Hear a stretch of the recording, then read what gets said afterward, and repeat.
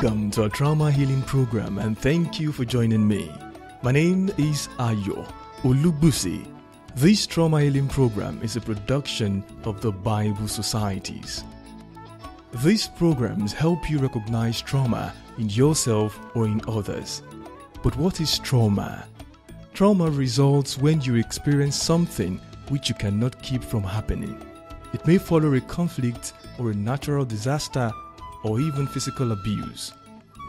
You find you are no longer able to cope with life in the same way as before. You may experience a feeling of hopelessness and fear. These trauma healing programs reveal biblical principles that lead to healing and allow you to live fully once again. Today, we will discuss what happens when someone is grieving. The story of Pastor Indri is a story of loss and grieving. In the Boka district of Bengola, there had been fierce fighting. Many people had been killed, including women and children. Indri was the pastor of a large church in the main town. As the situation in the area got worse, more and more of his church members were killed. He and his wife, Lydia, hid in their house. Lydia, we're leaving tonight. The fighting is getting worse. We have no other choice. Hurry, prepare food and supplies. Oh, okay. I will call the people now. We only have a few hours to leave. Oh my God. That night, nearly 100 people gathered in the bush and began their journey into the next country. But soon, people became sick, including Lydia. I feel too weak to carry on. Let me rest here, Indri. I beg you. Let me rest. Oh, no. And when I'm better, I'll come to you. No, Lydia. We will not leave you behind. Just rest tonight. In the morning, we will feel better. But because they had no medicine for her, Lydia died that night. Her husband looked helplessly on. Pastor, our hearts are heavy. We must keep moving, brother. We still have so far before we reach safety. With danger threatening them, the church members had to bury Lydia quickly in the bush, and they continued their journey. After 3 weeks, many others, especially the children and the elderly, became sick. 6 more people died. When they finally arrived in the next country, a church welcomed them and helped them find food and work. They began to rebuild their lives. Each day, and especially on Sundays, they met together to pray and read God's word. People came to Pastor Indri for help with their problems. Pastor, I am unable to sleep at night. I imagine myself back home with my family. They tell me my husband is gone. But he's here. I can hear him talking to me. Well, this is hard, my sister. But God has a plan. He will help you. He will help us. If only I had the thought to take some medicine with us, my wife would have been alive today. What was I thinking? Traveling through the bush without any medicine. Come on. It's not your fault, my brother. It's not your fault. My son, he's coming tonight. Don't tell me he's dead. Get the devil behind you. Some of the people wouldn't try to find work or even help to find food. Indri himself was overwhelmed by a deep sadness. At night, he woke up sobbing and crying for his wife. Oh God, I am your your servant. How could you take my lovely Linda away? I just wanted to help your people. Because he couldn't show this anger openly, it burned him inside and gave him bad headaches and stomach aches. What's wrong with me? I am a Christian. I must not cry. I should be joyful. I have to be strong.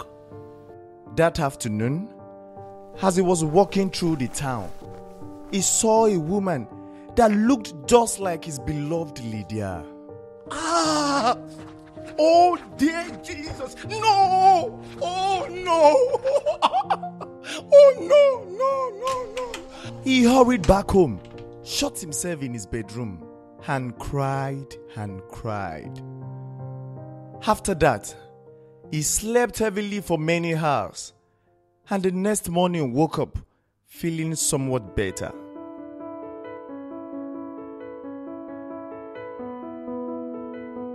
That is the story of Pastor Indri. Have you ever felt like him that God has abandoned you?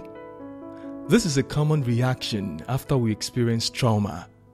Listen to James, Stephen, Magdalene, and Rebecca as they discuss this story.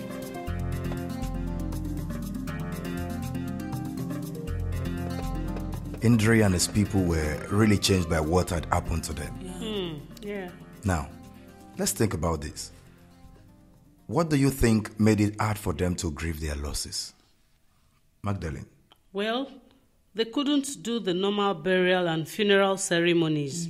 That made it so difficult for them to move on, you know. And many of them didn't see the bodies of their loved ones. So how could they be sure they were dead? Yeah, I think also it was so hard for them because they had lost a lot of things in a very short amount of time. They saw people being killed. They saw blood. And now they are refugees in another country. Sad. So sad. Let's think about Pastor Indri. The church members came to Pastor Indri to talk about their feelings, but he held his feelings inside. How did that affect him, Magdalene? It didn't help him at all. Yeah. Finally, he couldn't hold it inside any longer, and he cried and cried. It didn't help him at all. Yeah. Finally, he couldn't hold it inside any longer, and he cried and cried. And how did he feel after he cried? Phew. Somewhat better, relieved, more peaceful. Yes. Now, we grieve when we lose loved ones. Yeah, we do. But we can also grieve the loss of other things. What are the other things we can grieve? Jobs? Yes, and houses too. Yeah, friendships. Yeah, it's normal that when we lose someone or something we love, we feel sad. It's like a journey through 3 villages. 3 villages? Yeah, 3 villages. The first village is called the village of denial and anger. Oh, okay. At first, it's normal to deny that the loss has happened and to feel angry about it. I guess that's like Pastor Ndri's people. Those people who thought their loved ones hadn't died. Yeah, Stephen, they were denying that they were actually dead. They were in denial.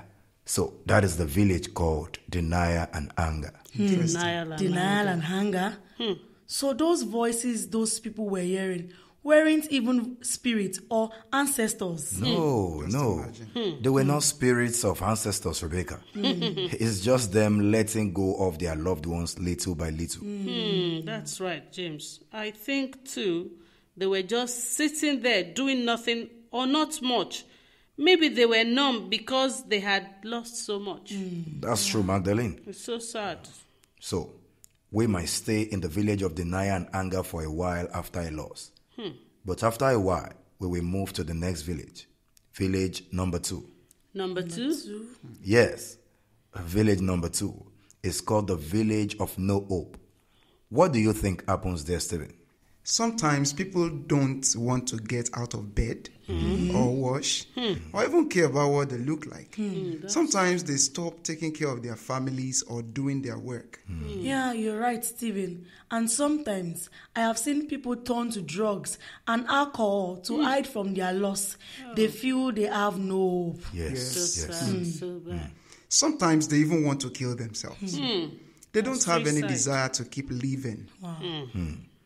With these losses, something in them has to die. Maybe the idea of who they were, like for example, the wife of someone, the father of someone, the director of something. It's like a wound healing. You want it to happen overnight, but it's not possible. So right. People may stay in the village of no hope for quite a while, but at some point, they are ready to move on. We are entering village number 3. Okay, 3. It's the village of new beginnings. New beginnings. Yeah. That Well, sounds good. what do you think happens in this village? It sounds like they begin life again, a new life, like a revival of sorts. That's right, Magdalene. So what might that look like, Stephen? Maybe they start taking care of themselves again. Yeah, you're right, Stephen. They might start being interested in different activities again. Yes, Rebecca. It is true that with time and if we grieve our losses, we can heal and move on in our lives. So, my friends, village number 1 was the village called what? Of denial and anger. Great. Then village number 2 was? The village of no hope. So, James, to go through these villages is normal? Yes, these villages are normal and good. But what is not good is to get stuck in these 2 villages. Yeah, I see that. I see now. I see that. Yes. Yeah. And sometimes on the anniversary of the loss, we might go back to village number 1 or village number 2, but we don't stay there long. Okay. So, what are you saying, James? Is it that it's okay for people to feel those things after a loss, feeling denial, feeling like there is no hope? Exactly. But remember, Rebecca, Christians don't mourn like people without any hope. We can go back to village 1, be in village 2, but in the long run, we should move on. Yeah. I know. I know it's only in heaven where there will be no more tears. Yeah, that's So true. what do you think? And that's very true. That's very true, Stephen. Remember what Jesus said. As long as you are on earth, you will experience many troubles. But don't be anxious because I have overcome the world. Yeah. Praise Him. Hallelujah. So in fact, people need to feel the pain of their loss in order for them to heal from it. Denying it doesn't help at all. It doesn't, James. It doesn't. You know, I feel that I have learned a lot from all of this. It's been so helpful. Yes, Yeah, yes, yeah, yes. very yes. helpful. I'm glad this has helped. Thank So God. the next time you are grieving Yeah. or you are going through a loss, cry it out and move on. Yeah. Do not stay in village 1 or village 2, Or 2, but go on to the village of The village village of of new new beginnings. your great students. Are you grieving a loss even after many years? Do you need someone to talk to or someone to pray with you? Contact your local Bible Society. Now, let's listen at one of the most remarkable stories in the Bible, a time when Jesus responded to the loss of a person he loved, person like you and me. There was a man named Lazarus. He lived with his sisters, Mary and Martha. They were close friends of Jesus. One day, Lazarus became very ill. His sisters sent a message to tell Jesus that his good friend Lazarus was sick. But when Jesus got the news, he decided to stay where he was. His sickness won't end in death. It will bring glory to God. We will go to Lazarus' house in a couple of days. He waited a couple of days, and then he said to his disciples, Let's go to Lazarus' house. The people there wanted to stone you to death. Why do you want to go back? Lazarus is asleep, but I'm going there to wake him up. The disciples did not understand what Jesus meant. Lord, if he's asleep, he will get better. Lazarus is dead. I am glad that I wasn't there, because now you will have a chance to put your faith in me. By the time they got to Lazarus' house, he had already been buried for 4 days, and many people had come to grieve with Mary and Martha. When Martha heard that Jesus had arrived, she went to meet him. Lord, if only you had been here, my brother wouldn't have died. Your brother will live again. Martha didn't really understand what Jesus meant. Lord, I know he will be raised on the last day when all the dead people are raised. Everyone who has faith in me will live, even if they die. Do you believe this? Yes, Lord. I believe that you are the Christ, the Son of God. Martha still didn't understand what Jesus meant. But she went and told her sister, Mary, that Jesus was looking for her. Mary ran to Jesus, crying. Lord, if you had been here, my brother would not have died. Mary's tears broke Jesus' heart, and he felt the pain in the crowds of people who were weeping, and Jesus wept. The disciples were moved by Jesus' tears. Jesus went to the tomb. They had put the body of Lazarus in a small cave with a large stone blocking the entrance. Roll the stone away. Lord, you know that Lazarus has been dead for 4 days. It will smell bad.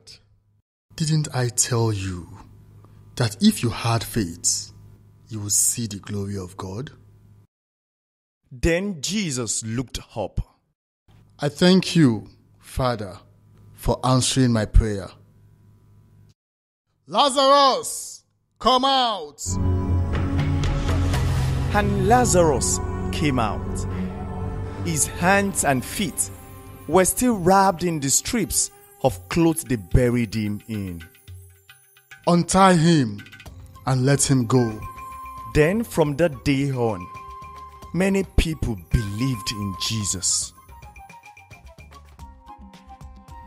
Do you know that in order to fully heal from loss, we must take time to grieve? Jesus himself grieved the loss of his friend. Listen to James, Stephen, Magdalene, and Rebecca as they take a deeper look at this story. Wow. Oh. What a powerful story. A powerful story indeed. I will be honest, James. I wonder why Jesus waited for more than 2 days before he went to Lazarus. I think Mary and Martha might have thought that he didn't care about them. Yeah. They thought he was their friend. What do you think, Rebecca?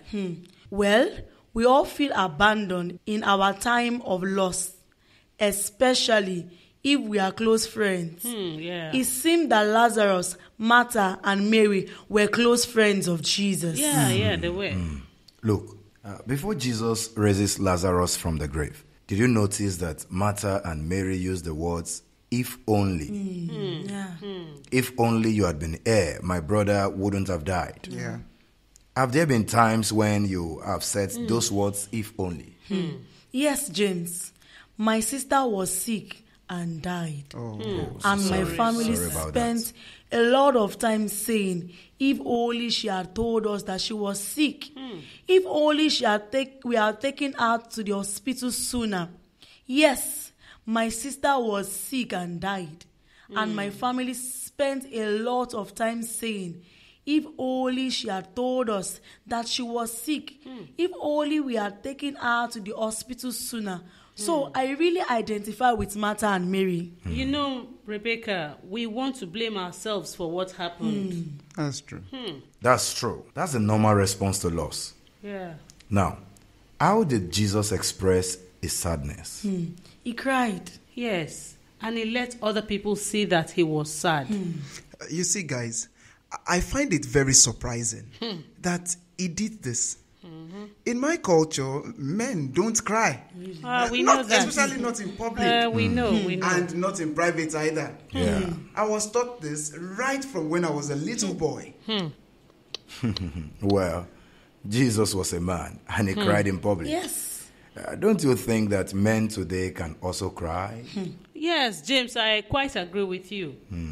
We should follow the example of Jesus and weep when we need to. Stephen, did you hear that? I agree with Magdalene.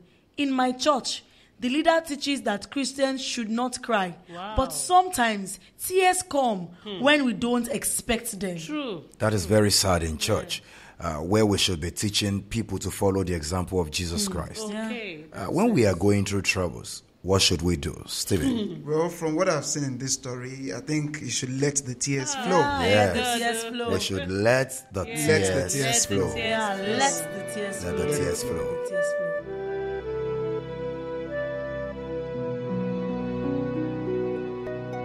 Grieving is an important part of healing from our pain.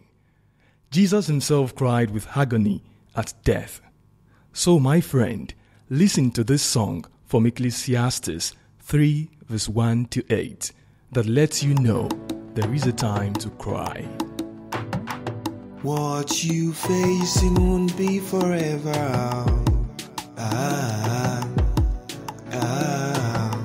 There is time for everything in this world. Time to burn, time to die, time to grieve, wipe the tears from your eyes. Rainy days and sunshine. What you see now is for a while.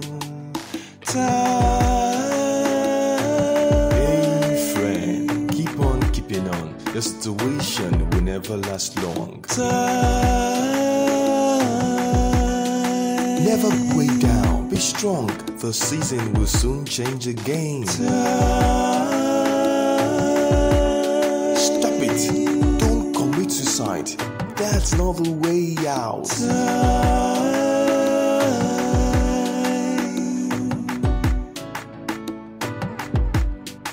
I don't know what is it by your time. I don't know what took away your smile. Do not let that to weigh you down. For your time to rejoice is coming down. Weeping may last through the night, but joy will come in the morning. Weeping may last through the night, but joy will come in the morning. My friend, keep on keeping on. Your situation will never last long. Be strong, never be weighed down. Soon you will smile again. Stop it. Do not commit suicide. That's not the way out.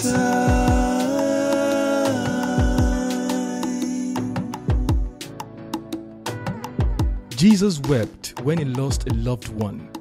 His tears let you know that he understands your cries and your pain. His tears also invite you, his child, to bring your tears to him, our faithful comforter.